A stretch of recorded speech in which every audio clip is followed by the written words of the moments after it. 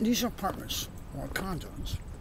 What other place, what other city or town, municipality, not state, at the local level, name their buildings?